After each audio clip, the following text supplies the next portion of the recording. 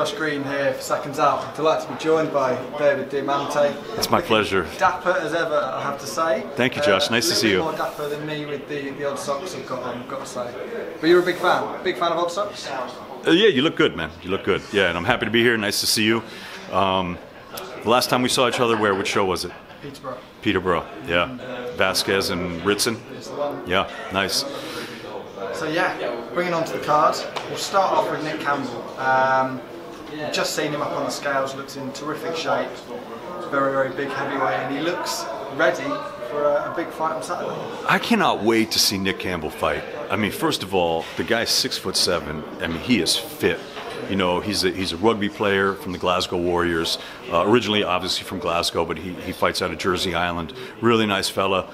I mean, I don't think anyone's going to want to get in there with this guy. I don't know what his skills like, but he's really fit and he looks ready to go. So I want to see what he has.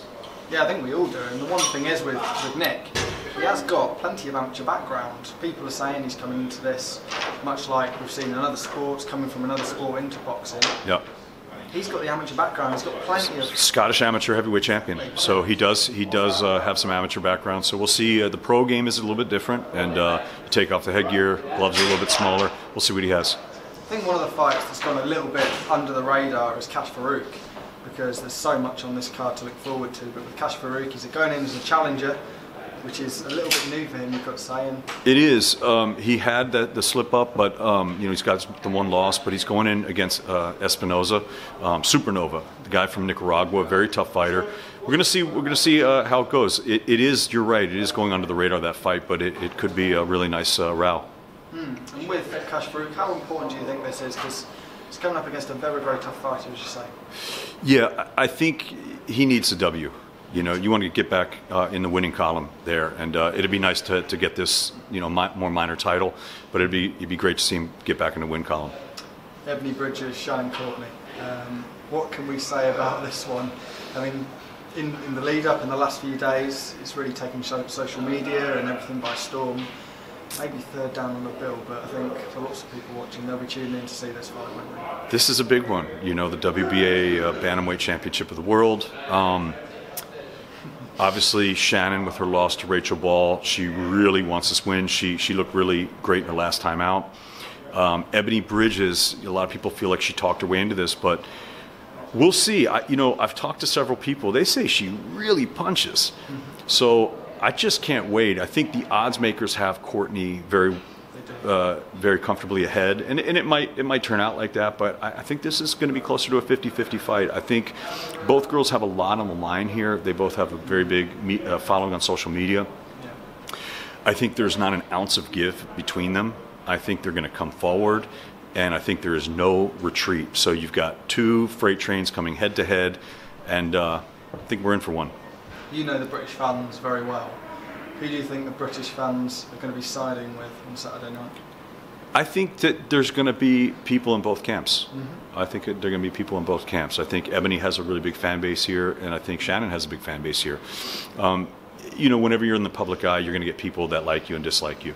That's very normal, so I think it's normal for both of these women.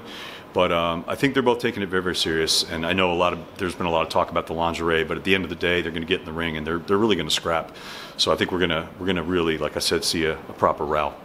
How much do you think Ebanie has already gained this week, just from the exposure of a matchroom and a Sky Sports card? And if she was to lose, she goes back to Australia, and she's done so much for Australian boxing already this week.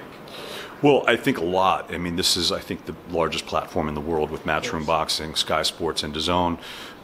And so her reach is just going to grow.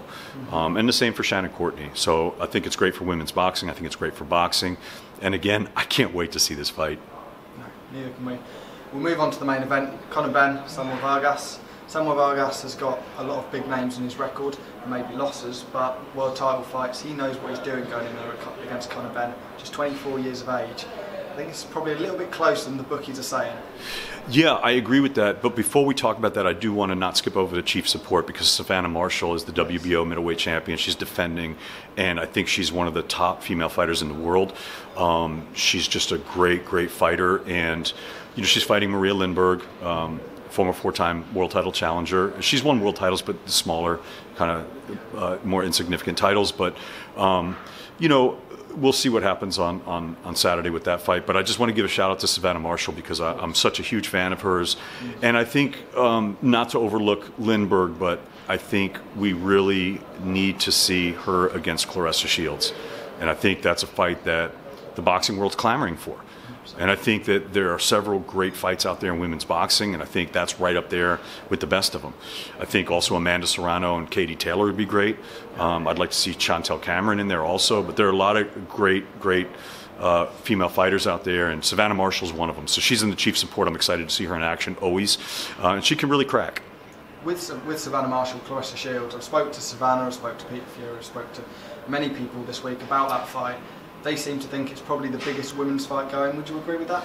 It's one of them. It's definitely, to me, one of them for sure. It's a huge fight. I think it would definitely top a bill. But again, I think Amanda Serrano and Katie Taylor would be a massive fight also, and I would love to see that. I think we don't want to overcook it. Let's make that fight. Let's make both these fights. We'll go back to Conor Benn. Conor Benn, Sammy Vargas. Yes, this is a really interesting fight. When you look at if you kind of take the two fighters and you put, what does this guy have, what does this guy have, and you kind of weigh it out.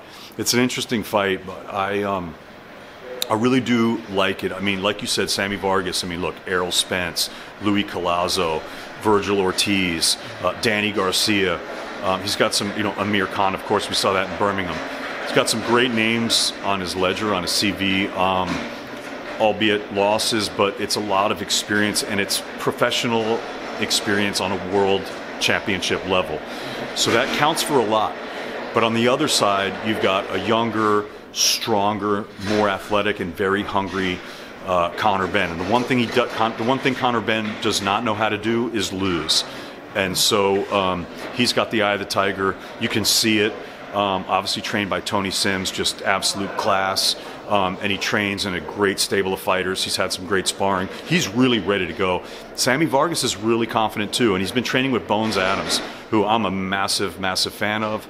They've been training out in Las Vegas, so he's had some great sparring too, and he's also very confident. So I think we're going to get a real cracker of a fight at the top of the bill on Saturday night. Conor Benn, just 24 years of age as well. It's hard to believe he's only been in the scene 5 or 6 years. You've seen a fair bit of that being over in England watching Conor. How much has he grown over the last even 18 months? Well, amazing. And I did his early fights in America too when he fought in New York. He's really grown in front of our eyes, and he's evolved extremely quickly.